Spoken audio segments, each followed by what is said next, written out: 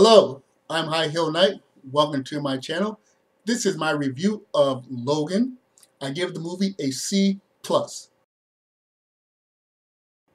Logan stars Hugh Jackman, once again reprising his role as Logan, aka James Howlett, aka Wolverine.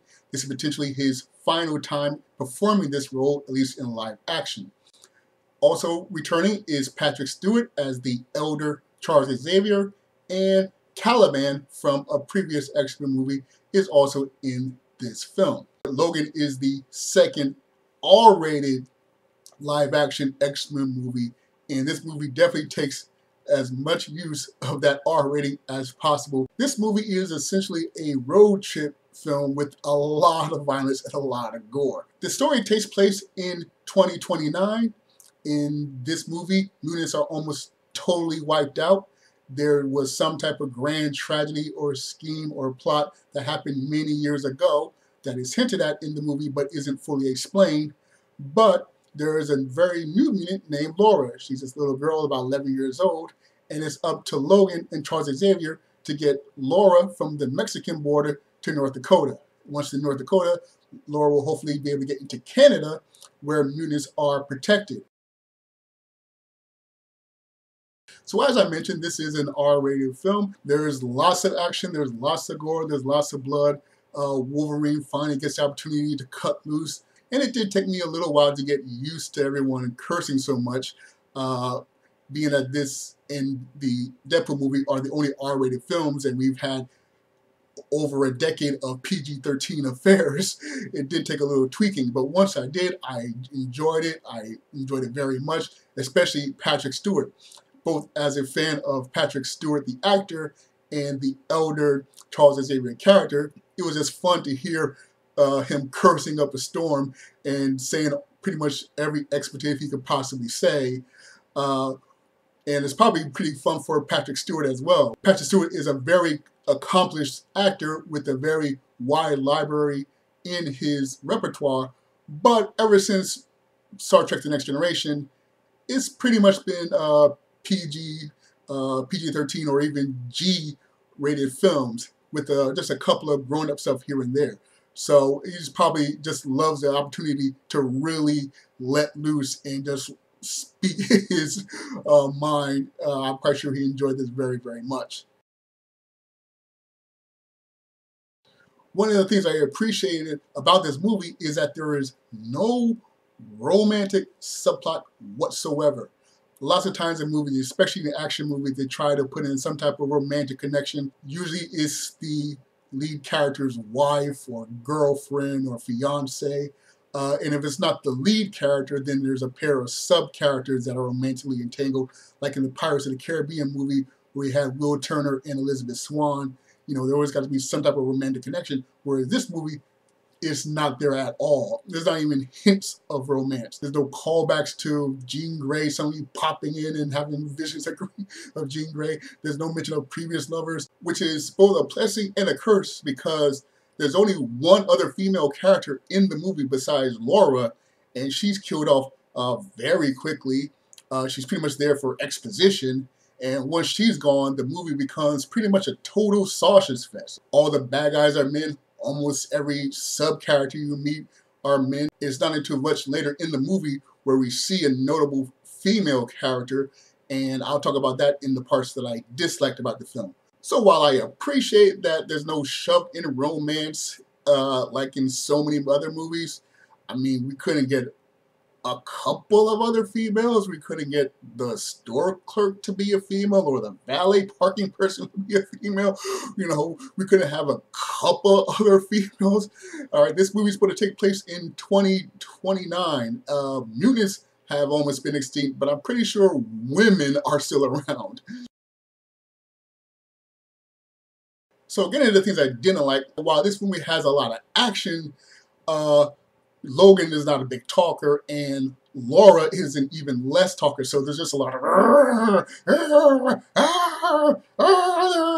and in fact, the evil corporation wind up making an X-24, which is a even more enhanced clone of Wolverine, and he has no real lines. He just goes so it was a whole lot which is fine for a few minutes here and there when Wolverine is usually a sub-character. You know, at least with movies by Arnold Schwarzenegger or Sylvester Stallone or even Bruce Willis, you know, there's an occasional get to the chopper or get out of here, or come on, or move, you know, I'll be back. You know, there's little dialogue clicks here and there, but no, this is just gets really annoying, especially when this is a 2-hour, 21-minute film. That's a lot of growling to watch for 2 hours and 21 minutes. Another big problem is X-23 as far as her skills. The evil corporation is trying to artificially manufacture mutants to make them weapons.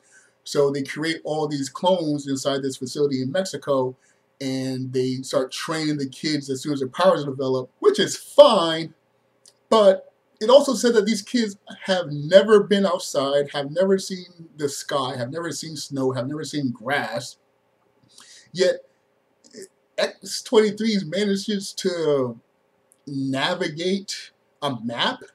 She figures out how to drive only after being in a car for a few days. And when they get to North Dakota, the other kids that escape are also there.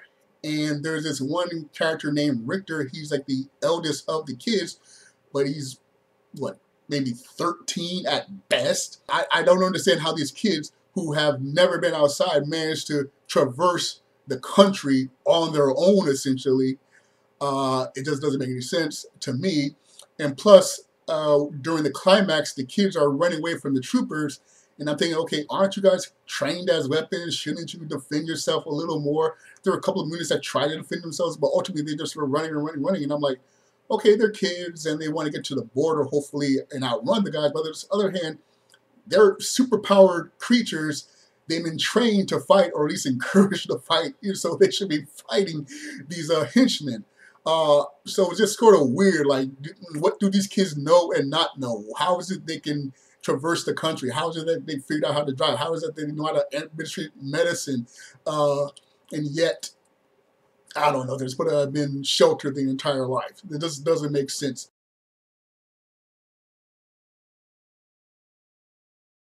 Now here's why this movie, which should be getting something like a B+ or even an A for me, is getting a C+.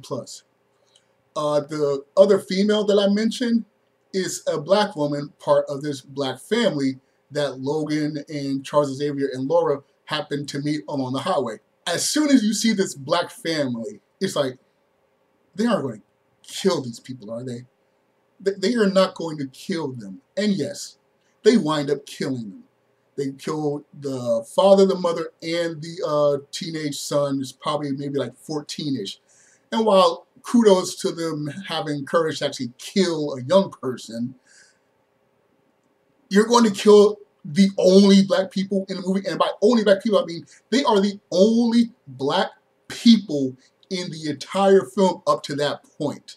After that point, after they're all killed, there's a quick moment where the evil corporation head talks to one of his henchmen, and that henchman has to be black, but that is the only time you ever see that henchman. You don't even see him at the beginning, so I have no idea who this guy is. It's the one scene where he's in. And the other time is one of the mutant kids. He's a little chubby black kid, and he has electricity powers, but he doesn't get a real line or anything like that. He giggles or he runs and he's scared, but he doesn't have an actual line. So, you know, besides that one henchman and that one little chubby mutant at the very end, there are other black people. They literally kill the token black people. That's inexcusable, especially since we just had the whole Black Lives Matter movement and the Oscars So White movement. I mean, call me, you know, racist if you want to, but it's just absurd that in this day and age, we're still having the token black people getting killed, and almost the minorities in general, because Laura's nurse is Latina. In the story, it said that the evil corporations used women in Mexico to be the incubators for the mutant kids, and the fathers are just test tubes. They're all been artificially inseminated. So the Latina actress, she gets killed off, and Laura, she can speak Spanish, and she is a Spanish actress that just playing her, is of some type of Latin descent. But still, I wouldn't be surprised if, I don't know, 5 years from now, 3 years from now, they decide to cast an older Laura and suddenly forget that she's actually Latina.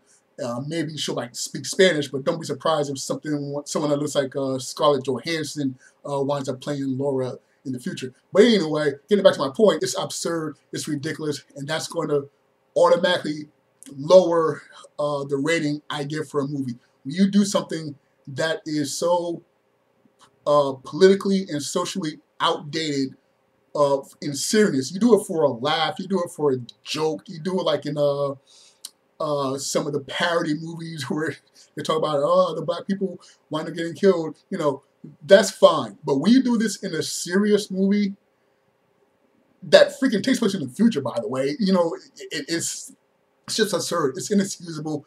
I am insulted, and I'm sorry.Maybe you won't have a problem with that, but I do, and I'm sick of it. So lack of women and killed off all the black people, that's why this movie, which probably would have gotten an A or A minus, is gaining a C+. Okay, thank you very much for watching my review. I hope you enjoyed it. Please like, share, and subscribe. And remember, find inspiration everywhere.